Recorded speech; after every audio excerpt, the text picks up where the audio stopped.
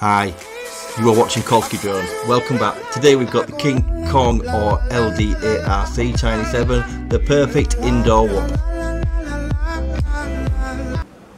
Hi, welcome back to Flysky Drones.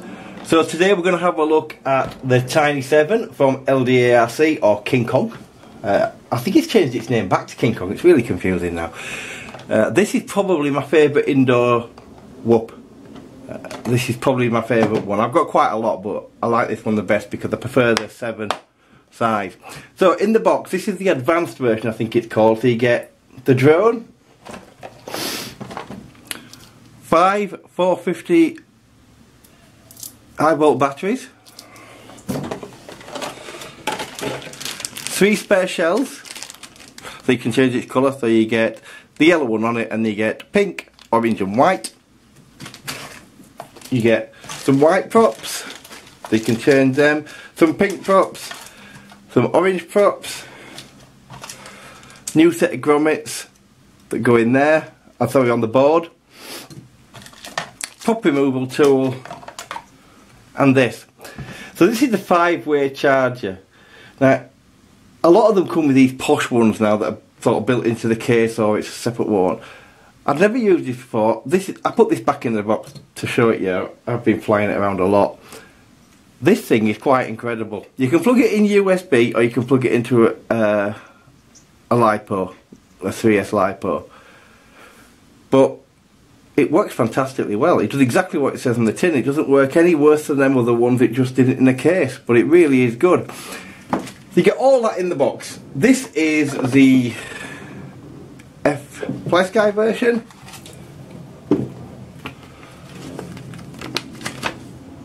And then you get a manual.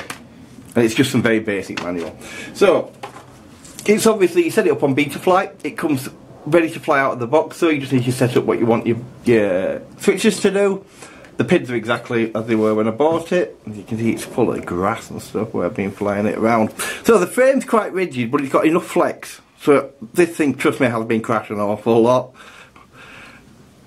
You've got your receiver here. Sorry, you've got your VTX antenna there, your receiver antenna there. I can't remember whether mine was down the bottom when I've pulled it out.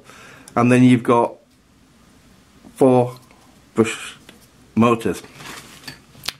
The battery's a decent fit, if not a bit tight.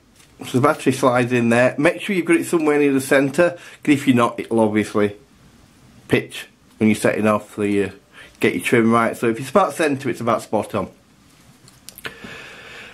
So this goes from about £46 up to about 75, I think, at the time of this video. I got this for £55 because it was the Flysky version. Normally I'd buy this on the Frsky, but for that price I wasn't going to let it go at that money. It comes with no transmitter obviously, so I have it on my Turnigy.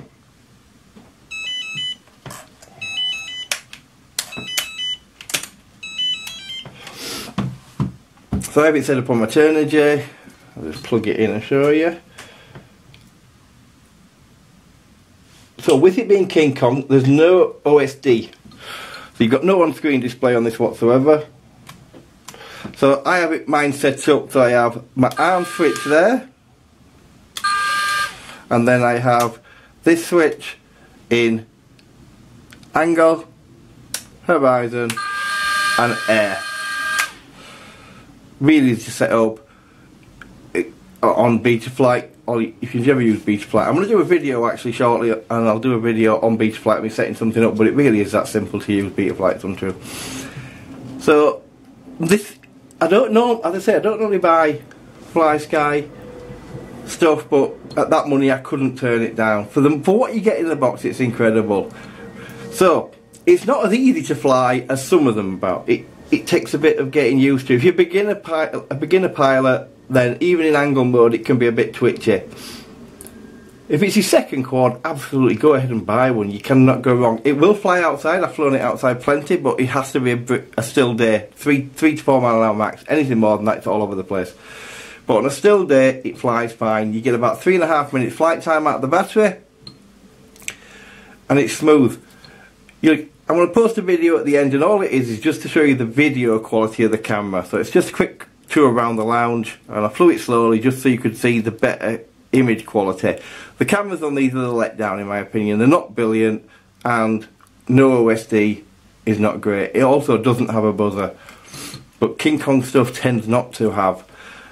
They do this in the 6, 7 and 8, and they now do another version 6, 7, 8, and I think it's an X or something like that. They look exactly the same to me, but they've obviously modded them somehow. Still not got OSD. The motors are easily replaceable because they're plug-in, so you can upgrade the motors if you want to, or they're very easy to replace, and the motors are not much money at all. I think a set of 4 motors is about £8, because you are probably going to burn them out. The props again, really cheap, but you get plenty in the back. If you can afford it, I'd go for this pack because it's worth it for the 5 batteries. Because you're going to have some fun with this, and 1 battery is never going to be enough, because the basic comes with 1, and I think the second one up comes with 3, and then this comes with a 5, but with this one you get obviously the spare canopies, so you can change its colour. You can have it pink if you want. I was going to make it pink, but I never got around to it. So, like I say, brilliant little drone, fantastic to fly, great for the money. You do need to have a transmitter obviously, and you can buy this in Flysky, Frsky, DSM2 and DSMX, and I think it's really good for the money. The 6 flies really nice as well. It's a little bit slower and it's a little bit more stable, but this has more fun because it's better to fly. And then I have an 8, and the 8 is probably borderline for me anyway, because I'm not the best flyer in the world in the house, but the 8 will fly better outside. Again, so you still need to have a calm day, so to me the 7 is probably the perfect size. Thanks very much for watching. I do recommend you get one of these if you're looking for this type of thing. I think it's a great mini whoop. I'll leave you with some quick footage, only about a minute and a half, when we're flying it around the lounge, so you can get some kind of impression how good the camera looks. Thanks very much for watching. Have a fantastic day.